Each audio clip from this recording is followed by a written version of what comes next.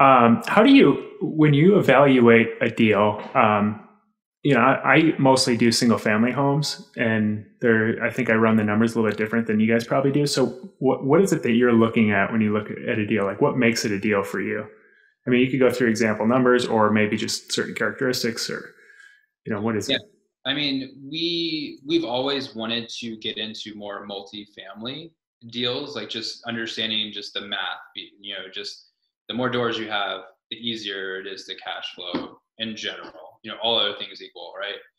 And it's easier to manage. So really what it comes down to is what's the max amount of doors that we can do now with our cash flow or with the resources that we have, to get that experience and to get that cash flow generated to where we can start, buying a 15 unit, a 20 unit, a 50 unit. And so when we look at it, we're typically looking at distressed properties where we can, if it's selling for, say for instance, in Springfield, the area that we've bought 3 multifamilies, if it's selling for $50 a square foot, then do I feel like I can get whatever rehab is needed to be done? Do I feel like I can get the rehab done? Typically stuff's selling for at least $125 a square foot. So do I feel like I can get, $30 to $40 a square foot, get everything done and, get it refinanced? So that's one way to look at the asset, but then also the cash flow that potentially from the asset. So for example, we have a duplex that, it's a good investment. It should be, this is all like projections because it's not finished in the short term. It's not on the market, but if it does similar to another property that we have just across the street, then it will yield about 40% cash on cash. Which is phenomenal, right? And this is like year 1, right? And and then the other unit that's a 4 unit, that's closer to like, triple digit cash on cash.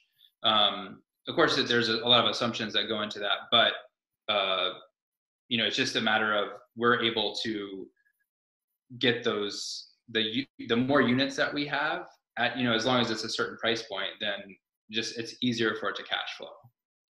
I don't know if that I see. Yeah, it does. And so in addition to cash on cash, like what on a typical unit, what would your monthly cash flow be that you're targeting? Like after all your expenses and set asides, what's the number that you're comfortable with take home? Yeah. So, I mean, I don't really know what we're comfortable with, but the one that we have currently in operation is about $1,500 a month for the 1 unit.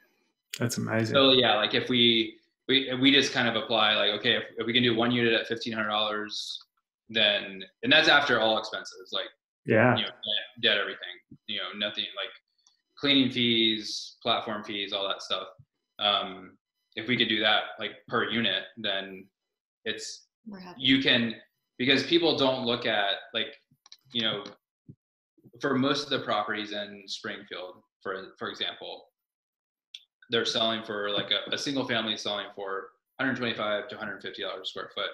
Well, a duplex, or a triplex, or quadplex sells for discount because it's a different buyer. Like for a single family, you're competing with, other or pretty much the entire population.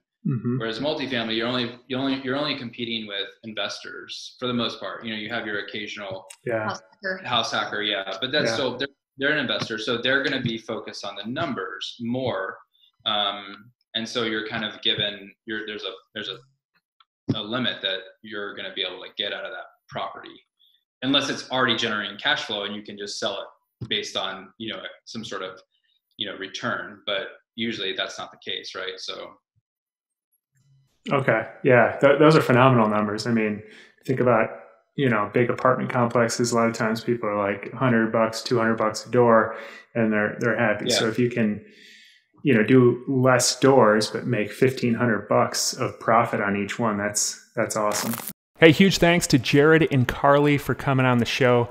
They are a super sharp couple, and in the full interview, they share how they transitioned from their previous corporate jobs into running their rental properties full time.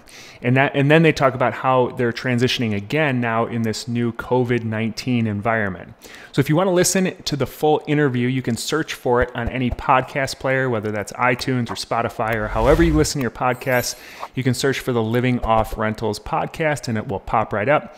Or you can go on over to the Facebook group, the Living Off Rentals Facebook group, and continue the conversation with Jered and Carly there, and or some other really smart rental property investors that hang out there. So I hope to see you there. If not, I will see you in the next video.